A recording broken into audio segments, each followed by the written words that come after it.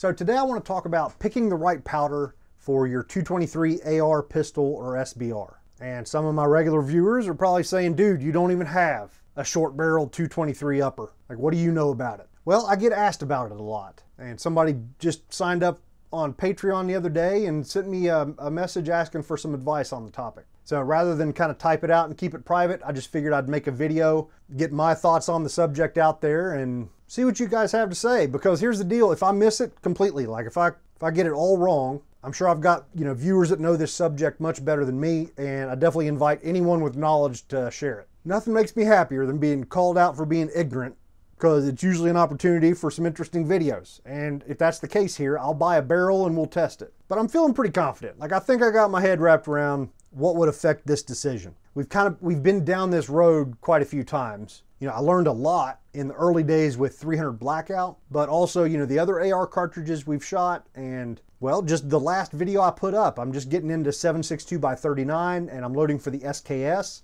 And one of my first questions, and the one I'm still exploring in that series, is what powders are appropriate to run this action and get this gun shooting the way I want. And I'm finding out in that series I can actually shoot much faster burning powders than I thought I would be able to.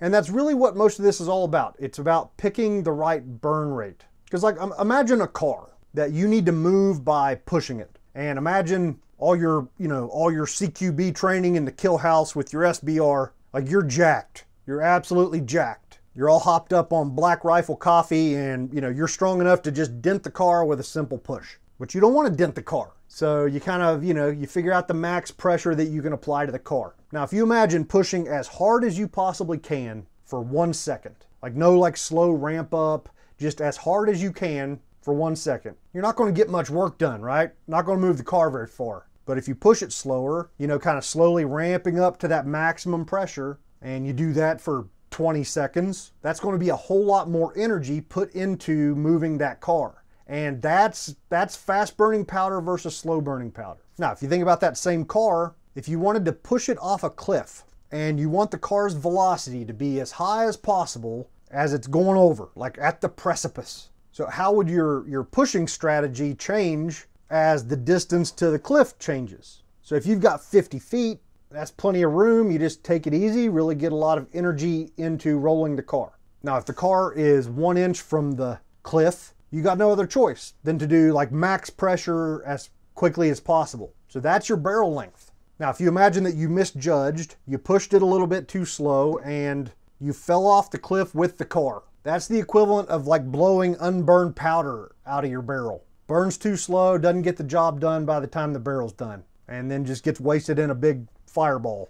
So that's kind of the basics of it, right? We need to pick a fast powder that is going to give us a complete or nearly complete burn in our short little barrel. So let's have a look at the burn rate chart from Hodgdon's website. There's a chart like this in all of your reloading manuals or the other powder manufacturer sites. I generally go back to the Hodgdon because it's pretty close to complete. Like, there's not a lot of powders missing from this list. Yeah, it's just the one I generally reference first. So all in all, it's a big old list, 163 powders listed from fastest burning at number 1 to slowest at the end. And it's not like a linear progression up the chart. There might be 5 powders right next to one another that are nearly identical, and then there might be 5 others that cover a big jump in burn rate. So you got to be careful and know what this chart's showing you and what it's not. All it's showing is the burn speed. So there are some general like regions on the chart, at least in my mind. There's a ton of overlap and there's a few like specialty powders in here, but like in my mind, it's kind of broken down like this. You got fast, slow Magnum pistol, you got fast, medium, slow, and Magnum rifle, and then at the end you've got some stuff that's like 50 BMG stuff. So if you go look around the load data for 223 and 5.56, you'll find powders listed from about like number 65 on this list all the way up to 130. I mean, it's nearly half the chart are powders that can be used in 223. I mean, that really has to do with the popularity of just medium rifle cartridges. If I highlighted the powders for 308 or whatever your other favorite like medium rifle cartridge is, it would almost be the same list of powders. So within this region, our definition of fast and slow needs to reset. So if I'm talking about 223 and I mention a powder is fast or if it's slow, I mean within this list that we've already carved out as appropriate powders for the cartridge. Let's forget the rest of the chart. Now, within this range of powders, the faster burning ones are generally used most often with light bullets, and slower powders are more common with heavy bullets. In general, slow powders are bulkier. It takes higher charge weights to get the pressure you're after, plus the powder is bulky, so eventually you run out of available case capacity. And faster powder means lower charge weights and often an excess of case capacity. So before we go any further here, we have to determine the bullet weights we're interested in. The guy who asked this question on Patreon said he wanted to try and clone the 75 grain Hornady Interlock HD SBR black factory ammo. And I assume that most SBR and pistol folks are going to be interested in those, military weights, the 55s to the 77s. So I went through and picked out the first 3 powders I would want to test if I just got a short 223 barrel. The guy from Patreon was asking about like an 11.5-inch barrel, but that's really that seems too easy. I wanted to consider the 7.5s and the 8-inch barrels. So I'll explain a little bit more about the flexibility you get as your barrel gets longer later, but right now we're picking out powders for the really short barrels. So since our stupid car analogy already explained that we're going to need very fast burning powder for a short barrel so we get a complete burn, I'm going to reduce the size of our powder list immediately and considerably. I've lined up some of the most popular 223 powders. So Ramshot Tac, too slow, just too slow.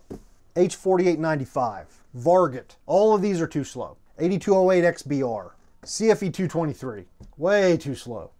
Accurate 2520, Power Pro Varmint, both of those are too slow. How about H335 and Benchmark?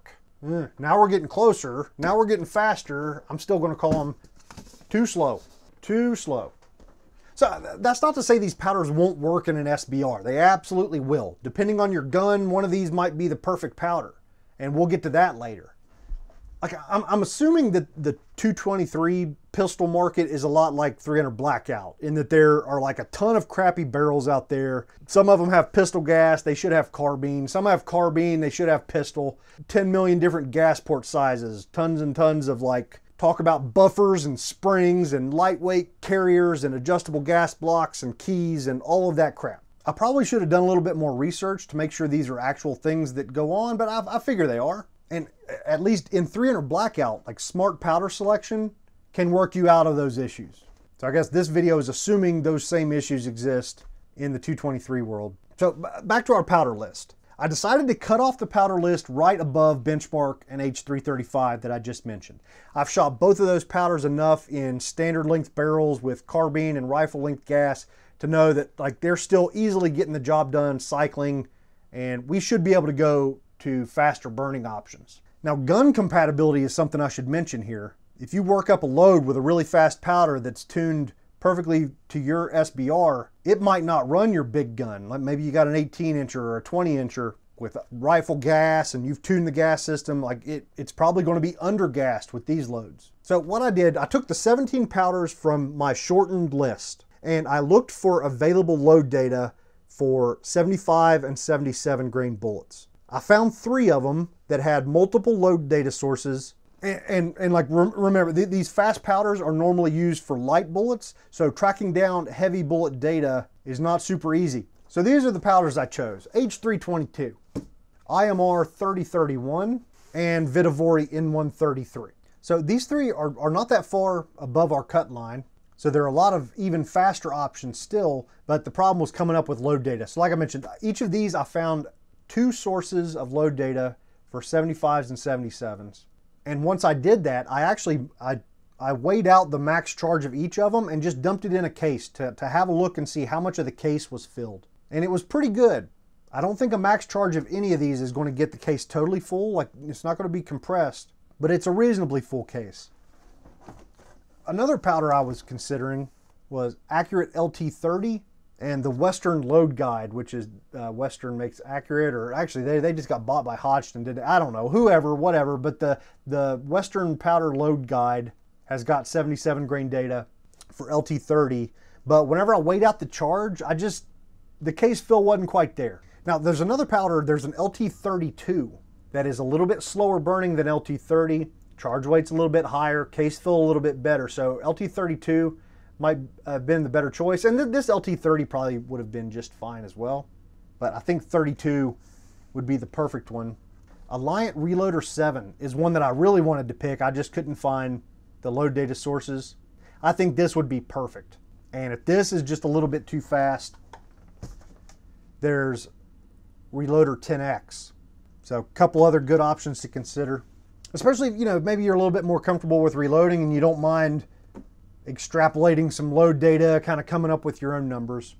Accurate 5744 was another, IMR 4198, and there's an H 4198 on our short list. I think either one of those would be great. And these are the two that I don't know about. Like, they're right there in the burn rate chart where we want them to be, but I haven't found any 223 load data for these. Maybe I just didn't look in the right place, but it looks like they would be just about perfect. These are ball powders. Most of the other ones we've talked about have been extruded powders. Like, as far as ball powders on the list, I think it's, let's see, it's these two plus Accurate 2200, and that's about it. Yeah, that is it. No, there's there's Alliant Power Pro 1200R. Yeah, so there's a few. Now the little fine ball powders, you sometimes really struggle to get a case full enough. So I'm not sure what case fill would look like with these guys. And that's something I might test that in my 18-inch 223, just out of curiosity. Now you might be saying to yourself, like, all these powders we've just talked about, you're going to have, your velocity is going to be very low. Well, if we go back to the factory ammo that my Patreon supporter is hoping to clone, the Hornady site shows a muzzle velocity of 2321 out of a 20-inch barrel. That's almost 600 feet per second slower than they list on their other 5.56 75 grain factory ammo. So their long barrel ammo is 600 feet per second faster. And you might be thinking, so if it only does 2321 out of a 20-inch barrel, it's probably even much lower with the short one. Well, if the powder's fast enough that it's getting a complete burn in the short one, the longer barrel isn't going to gain much.